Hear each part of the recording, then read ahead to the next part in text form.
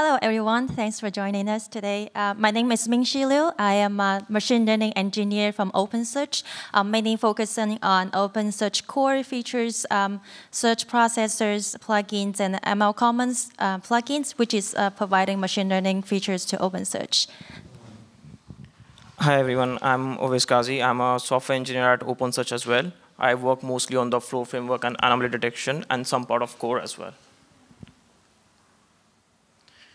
Yeah, so to start with the agenda, we'll first talk about what is OpenSearch is. So OpenSearch is a fully distributed search analytics tool which help you with various different features like anomaly detection, alerting, and neural search. So out of this neural search, we have lots of other features like multimodal search, semantic search, and conversation search.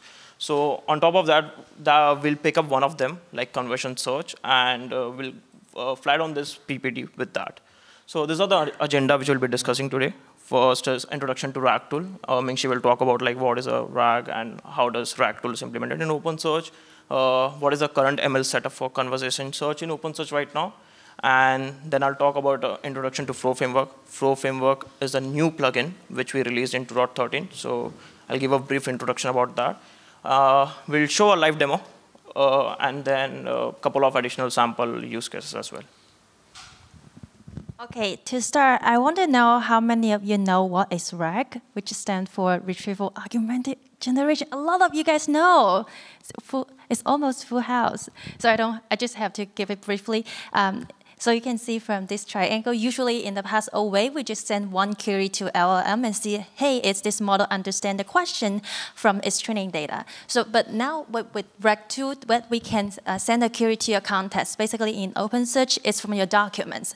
Like, can you get the latest news or your latest information from the cluster to get the information? It serves as context so they can send to the LLM to supplement to the knowledge base from its training data.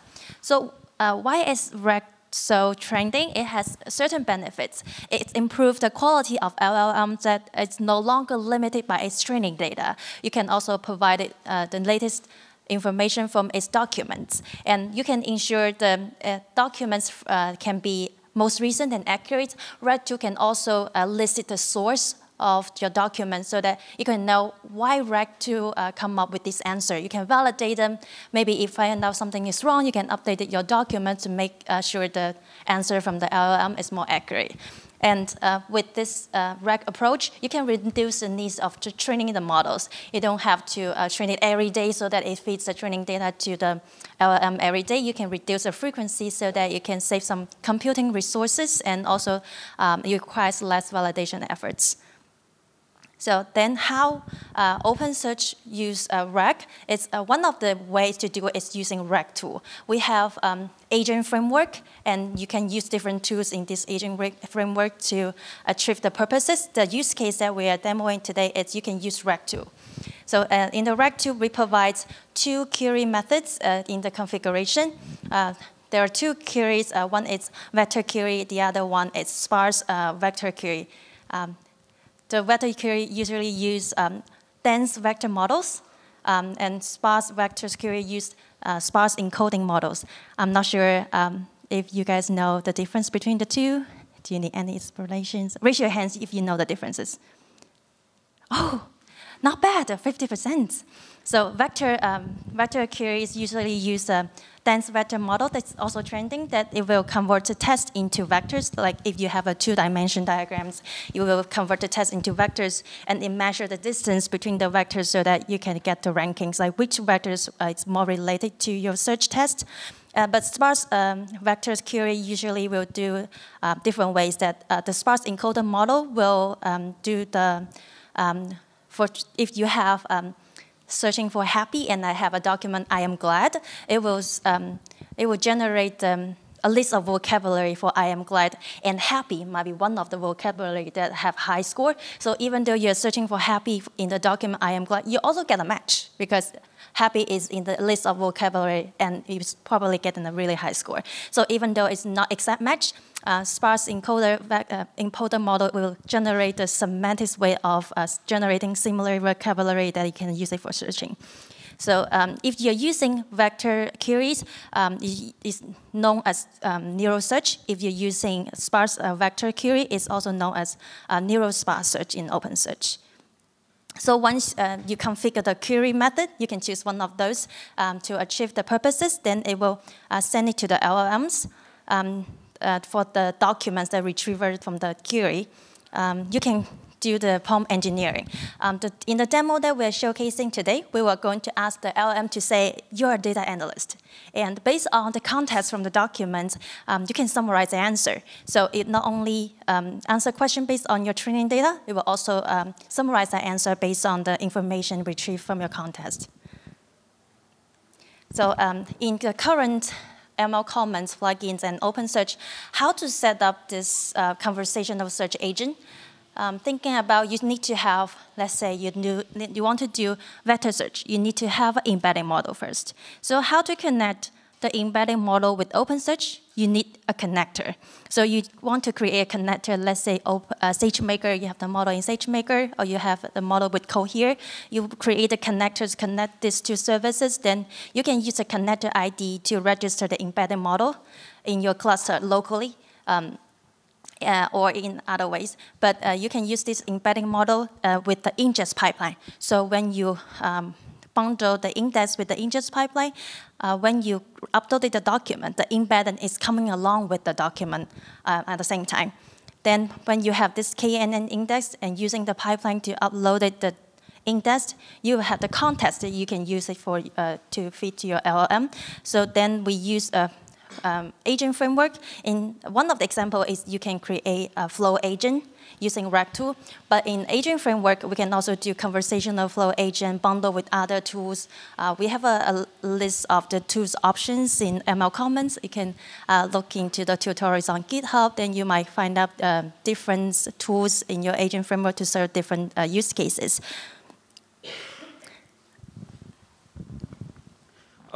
Thanks, Mingshi, for explaining the RAG in OpenSearch.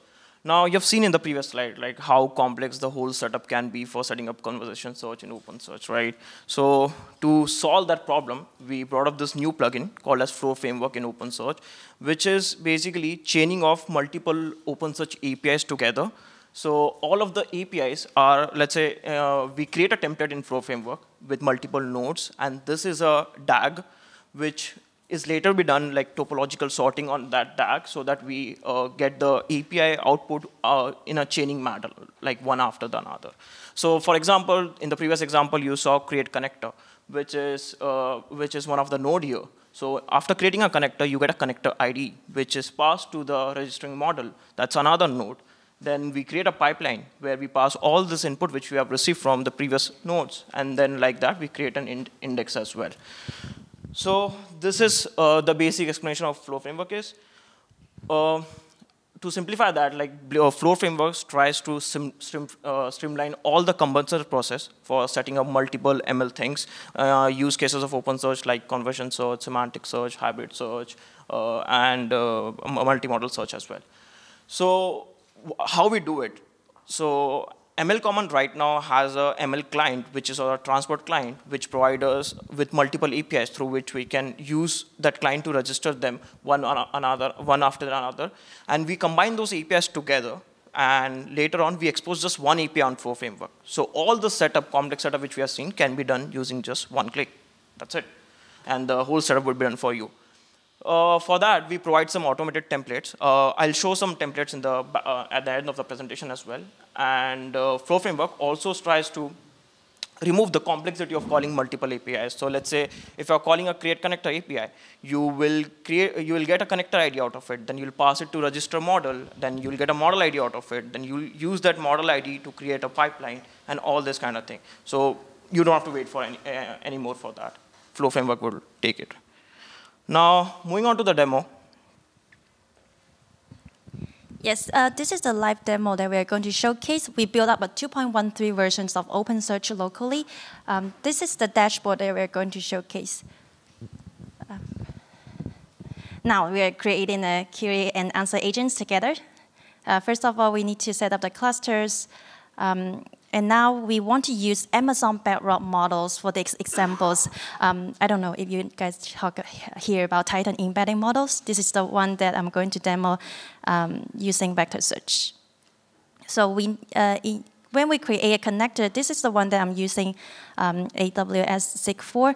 You can use the exact API to create the connectors, but I only mask the access token.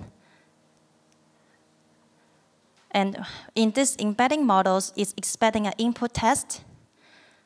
And we are using pre and post functions to, so that it matches the model input format and output format. So after we have the connector ID, let's say this, let's check out this connector ID that I created for Bedrock embedding models. This is the Titan embedding model that I'm going to use it to connect to.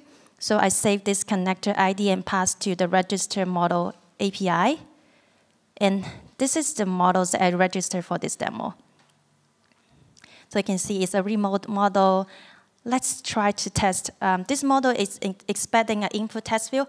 I'm just using hello world and see how this embedding model works.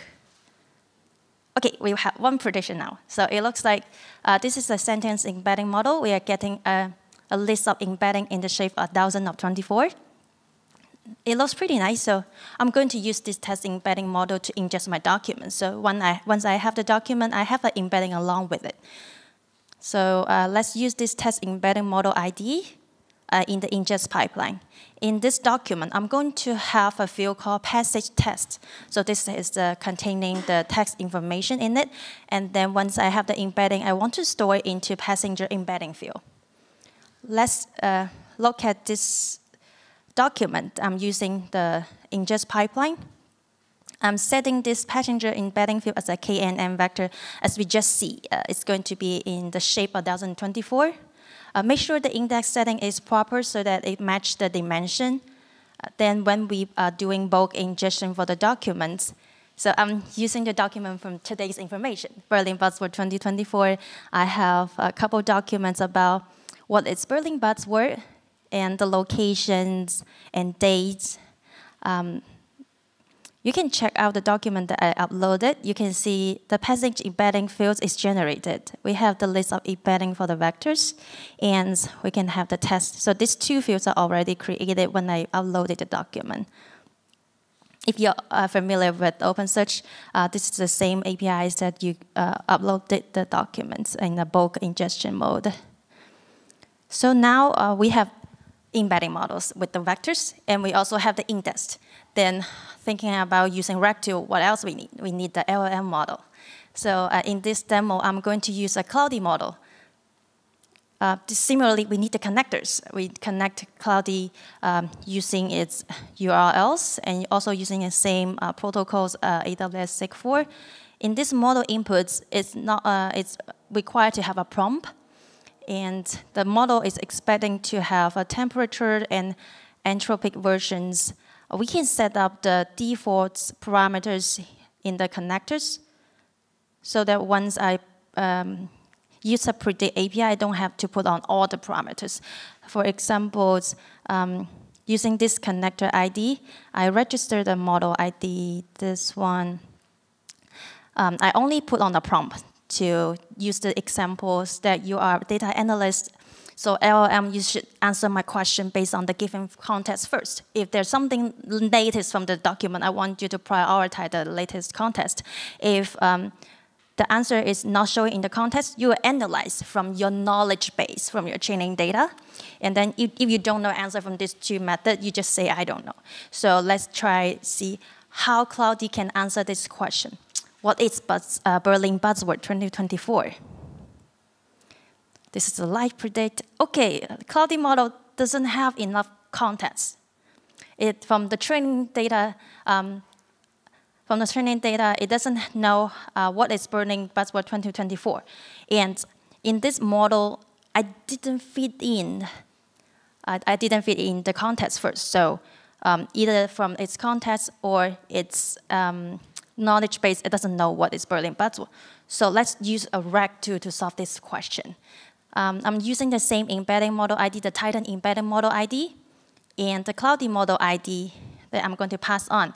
And this is the index I created with Berlin buzzwords information in it. And the field that has the embedding is passage embedding field. And I'm using neural query type, the vector query type, and using the same prompt. Let's see, I created this agent, and I'm going to ask the same question again using this RAG agent. What is Berlin buzzword 2024? Okay, nice. In the response, it's saying, based on the context, it's not from the knowledge base, you can tell it's from the context from the document, that Berlin buzzword is Germany's most exciting conference on storing, processing, streaming, and searching large amounts of digital data with a focus on open source software project. It looks pretty nicely. It not only gives us an answer, it also summarizes based on my, my prompt requirements. I asked it to summarize the answer.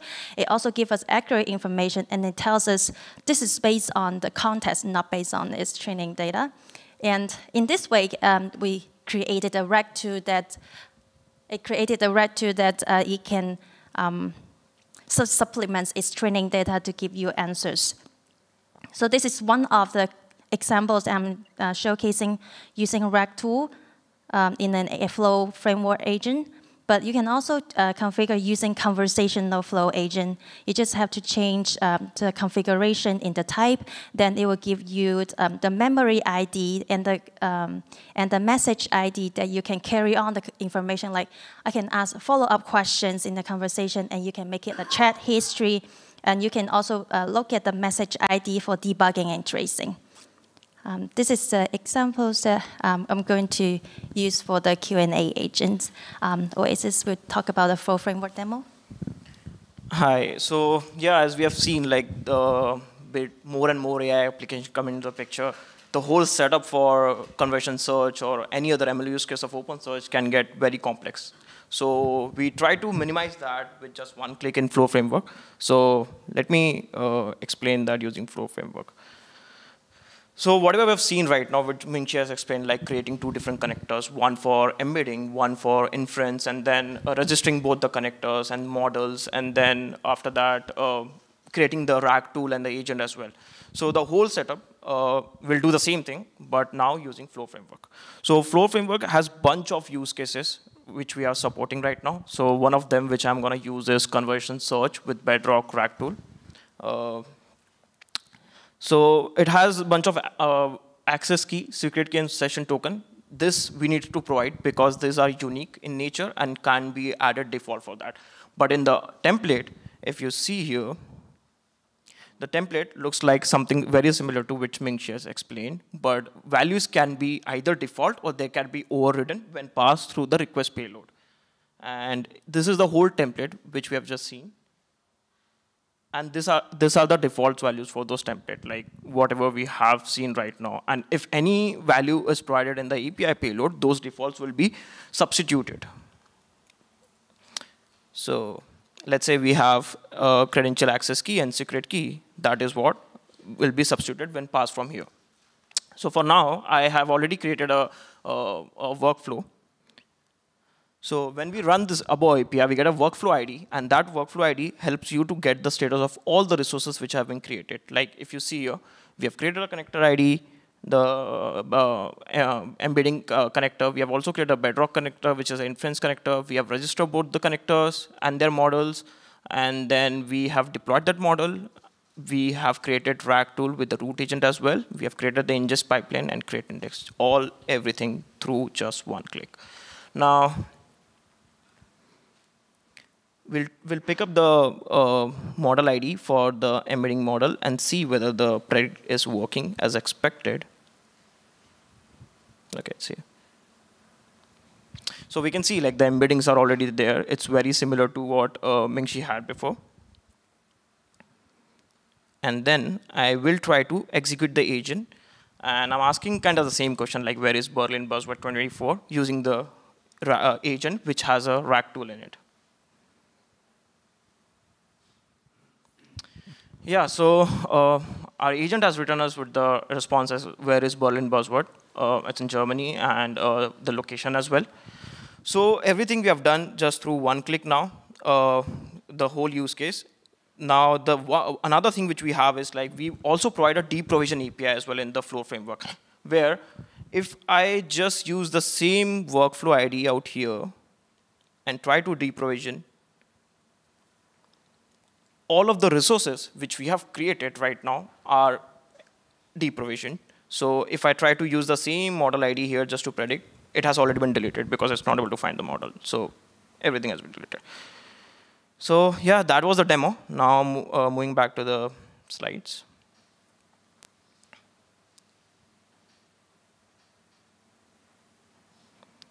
We also had some recorded demo in case anything goes wrong in the live demo. Yeah. These are the additional default and sample use cases which we have on Flow framework. And with every release coming into the picture, we are adding more and more default use cases. But right now, we have the common use cases from where we get the ask. Or you can also create a GitHub issue on our repo to let us know like what kind of default templates you require. And yeah, in the future, we are currently under the development for the front end as well for Flow framework, where we'll provide a drag and drop UI using Vue. You can just pull in like ingest pipeline, you can pull in like search pipeline, any kind of connector, and everything will be done. So it will be a totally low code, no code app platform for you to perform any ML use cases of OpenSearch. Yeah, that's all.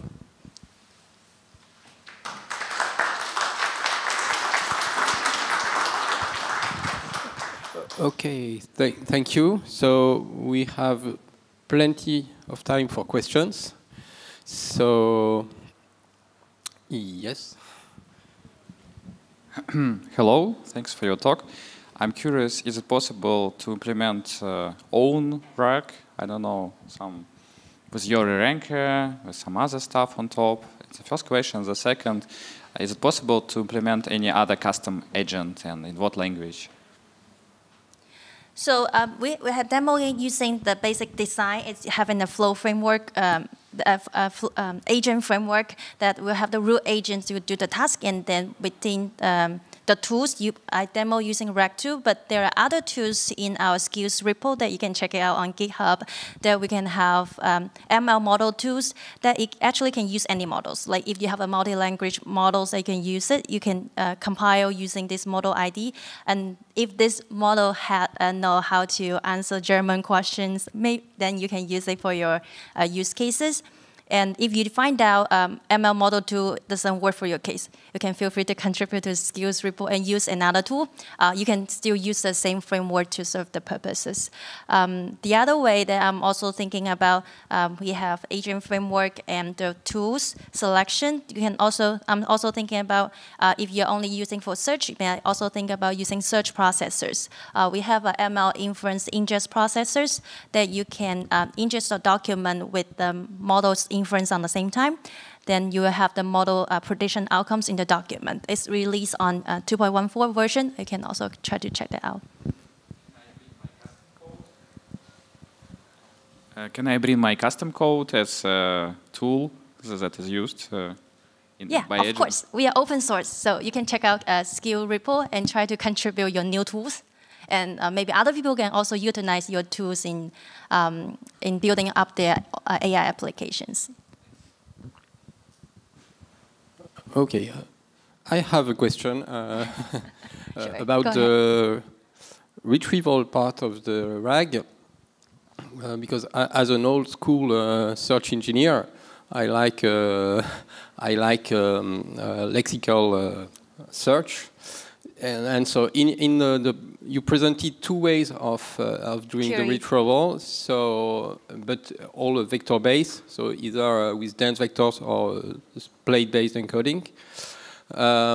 Is it possible at all to add in the retrieval part a lexical search? Yeah, that's a really good question. It's because nowadays semantic search is very trending. That's why we have neo-sparse query and vector DB. So in the backend of RAG2, it's actually two tools. bundling together. The first phase is for the query part. So we have VectorDB tool and NeuroSparse tool. You can check out on the skills repo. They can use it separately. You can bundle them using ML model tool. Then it achieves the same purposes as a RAG tool. In your case, you want to have a lexical search tool. Then it's a lot easier. You can just create a lexical search tool and use it. Because Flow Agent runs sequentially, you have a lexical search tool, and then you get the query using keyword search and use ML model to configure your LLM. Then now you have a Q&A answer agent with a traditional searching way. Yeah, but the lexical search tool is not there in the repo yet, but feel free to contribute. It sounds like a fairly simple coding. Yes, very interesting. Yeah. In the skills repo, we actually have the agent framework where we keep all the tools in the skills repo. So right now we are supporting some common tools like OpenSearch has PPL tool, PPL query. So we support PPL tool as well. We have anomaly detection, so we support anomaly tool as well. So like that, the agent framework, what it does is like it sends whatever the context it has to the LLM to get the right set of tool, and based on that, that tool is selected. So we might have some other use cases for which we don't have a tool right now, but yeah, feel free to open an issue and we'll add that. Okay, thank you. Any more question? Do not hesitate. I will check online.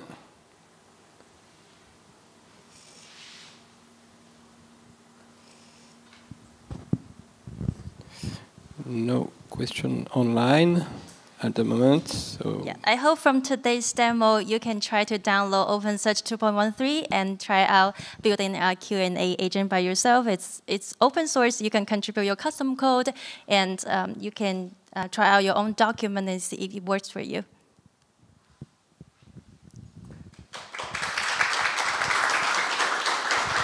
Thank you.